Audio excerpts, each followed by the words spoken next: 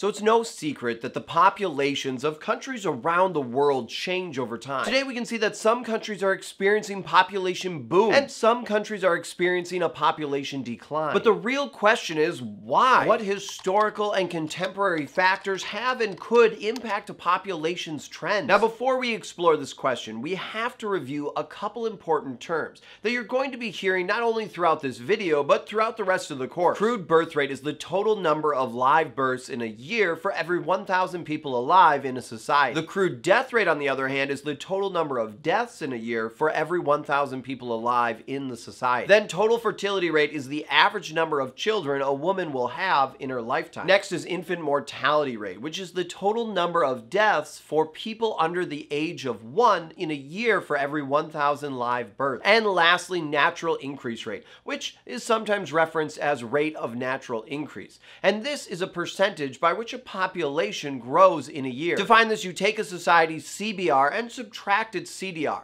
One thing to remember is that the NIR only looks at natural births and deaths. It does not take into account migration. So just because a society has a negative NIR, it may not mean that the population is shrinking. Countries that have a high NIR will take less time to double their population, which could put a strain on the country's infrastructure and system. Traditionally, we can see that areas that have less economic development often have a higher natural increase rate. As societies develop, gain access to more modern medicines, continue to urbanize, and provide more opportunities for people to participate in the society, they start to see their growth rate slow. Historically, events such as the Industrial Revolution and Medical Revolution led to population boom, as societies started to see a higher life expectancy and lower infant mortality rate. Today, we can see that population dynamics are heavily influenced by a variety of different social, cultural, political, and economic factors. Social factors such as investment in healthcare and education allow for a society's life expectancy to increase, while at the same time can also decrease a society's total fertility rate and infant mortality rate. When a society promotes education for men and women, they often see their TFR decrease. This is because as more people get an education, they gain new skills and abilities that allow them to participate in the workforce, which pushes back a person's timeline for having children. If we look at a society's cultural values, we can examine how a society views the different sexes and what gender roles are established and promoted within a society. Societies that do not allow women to participate in the economy, attend school, and view individuals with traditional gender roles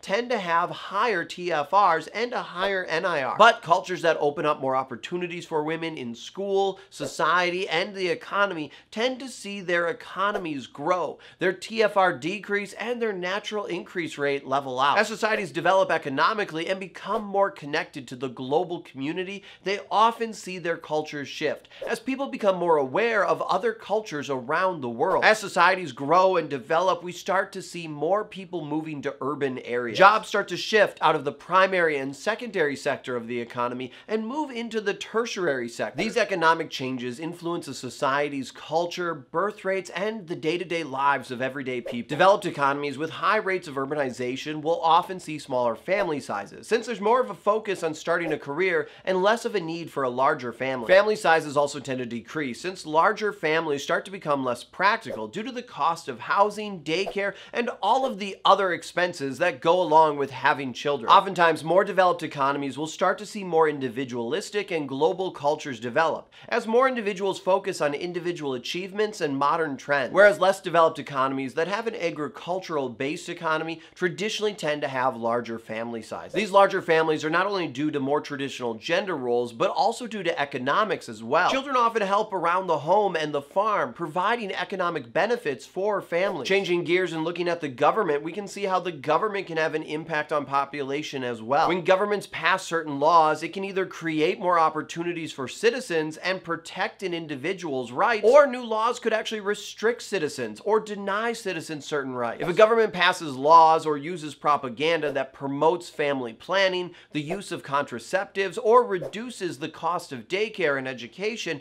it will decrease a population's growth rate. But if a government restricts contraceptives, offers a little education on family planning, and does not provide rights for women, they may see their population growth rate increase. When it comes to government policies and birth rates, we can see policies fall into two categories: pro-natalist policies, which promote citizens to have more children, and anti-natalist anti-natalist policies, which seek to reduce birth rates. We will talk more about these policies in our Unit 2 Topic 7 video. Well, just like that, another topic review video is done. Now, don't forget, if you found value in this video, consider hitting that subscribe button. And if you need more help with AP Human Geography, consider checking out my Ultimate Review Packet. It's a great resource that'll help you get an A in your class and a 5 on that national exam. As always, I'm Mr. Sinn. Thank you so much for watching, and I'll see you next time online.